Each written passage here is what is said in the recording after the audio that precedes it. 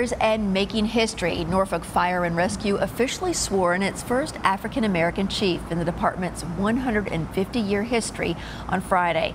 A ceremony was held at the MacArthur Memorial Theater to swear in Norfolk native Sidney Carroll. Carroll joined Norfolk Fire and Rescue more than 40 years ago and has been a supervisor in all 3 of the city's operational battalions. He says his focus as chief is keeping citizens safe and ensuring the mental well-being of his firefighters.